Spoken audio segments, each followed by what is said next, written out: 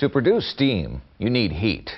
Plant boilers rely on the process of combustion to generate this heat. To generate heat and produce steam efficiently, boilers need the proper combustion equipment, devices like burners and stokers. Safe and cost-effective steam production also requires careful control of the various boiler flow paths. For example, boiler operators need to monitor and control air, water, and steam flow. The main function of all burners is the same: to inject a mixture of fuel and air into the boiler's combustion area.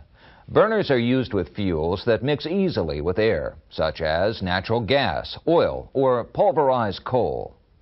This burner, for example, is a typical gas burner. It uses dampers or registers to regulate the amount of air entering the burner. Pipes called spuds inject natural gas into the boiler. This is an impeller. It's basically a stationary plate with openings, or vanes, that cause the air to swirl around and thoroughly mix with the gas. An igniter starts the gas-air mixture burning. This one has a sparking device that uses electrical current to create a spark across a pair of electrodes. The spark ignites the gas-air mixture. As it burns, it provides heat for the boiler. Like all fuel burners, oil burners provide a means to mix fuel and air for combustion, but there are some important ways in which oil burners are unique. This shows the major parts of a typical oil burner. Dampers control airflow into the burner. This is an impeller. It's basically a stationary plate with openings or vanes that cause the air to swirl around and thoroughly mix with the oil.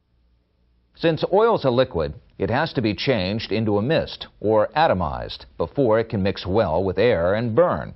This example is a mechanical atomizer. Mechanical atomizers depend on the pressure of oil passing through a nozzle to produce a fine mist. Fuel entering the atomizer flows to a sprayer head. The oil is forced through the nozzle, which breaks the oil into droplets. The droplets are sprayed into the combustion area in the form of a fine mist. Here's a type of atomizer that can use either steam or air to atomize oil. Steam or air flows through a tube and then to a nozzle in the sprayer head. Oil is supplied through the atomizer to the sprayer head, which directs the oil into the path of the high-velocity steam or air.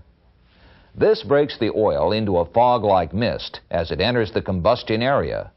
This action makes the oil easier to ignite and burn. To start the oil mist burning, there's an igniter. This igniter consists of a sparking device and a separate atomizer which serves as a pilot for the burner. A small amount of oil is sent to the igniter atomizer. The oil flows through a nozzle which creates the mist.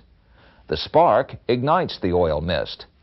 After a flame is established at the igniter, oil flow to the main atomizer is started, producing an oil mist. Then the igniter flame ignites the oil mist and the combustion process begins. Some boilers are designed to burn solid lumps of coal. A device that supplies and burns lumps of coal is called a stoker. Stokers can also burn wood chips or other solid fuels as well. This stoker has a series of grates to hold the coal. A drive mechanism moves the grates through the combustion area of the boiler. The coal is stored in a hopper. A gate controls the amount of coal fed to the grates. As the coal moves along, air is forced up through the grates to provide the oxygen needed for combustion. The burning coal moves through the boiler's combustion area and supplies the heat needed to produce steam in the tubes surrounding the combustion area. Coal ash falls off the grates into an ash bin. In this topic, we saw the major types of boiler combustion equipment. We looked at gas burners, oil burners, and stokers. Let's take a minute now to try some practice questions. This burner, for example, is a typical gas burner. It uses dampers or registers to regulate the amount of air entering the burner. Pipes called spuds inject natural gas into the boiler. Since oil's a liquid, it has to be changed into a mist or atomized before it can mix well with air and burn. This example is a mechanical atomizer. Mechanical atomizers depend on the pressure of oil passing through a nozzle to produce a fine mist. Some boilers are designed to burn solid lumps of coal. A device that supplies and burns lumps of coal is called a stoker. Stokers can also burn wood chips or other solid fuels as well.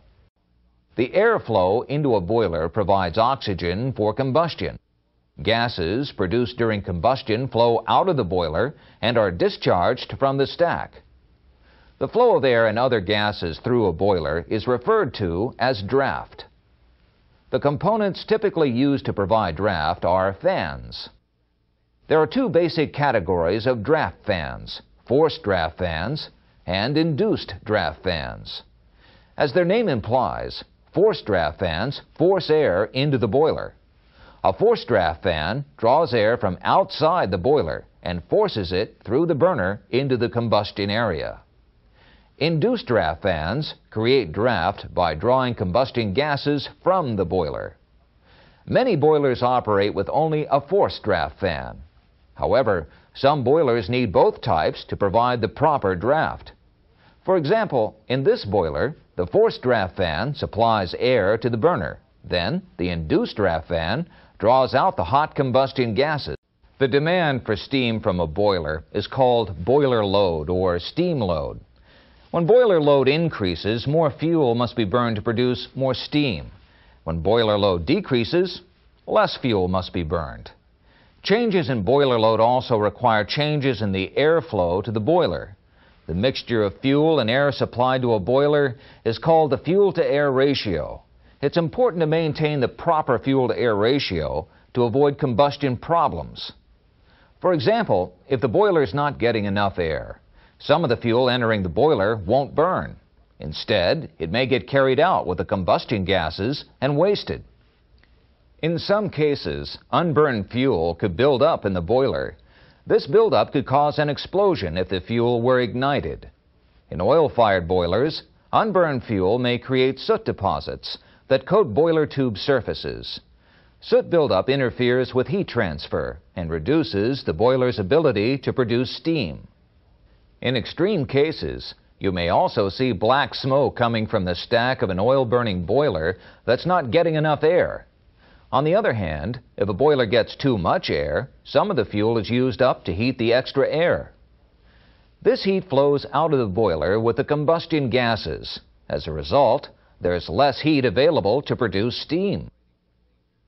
Most boiler operating procedures specify the proper fuel-to-air ratio. In addition, many boiler control systems automatically adjust the fuel and air mixture as boiler load changes.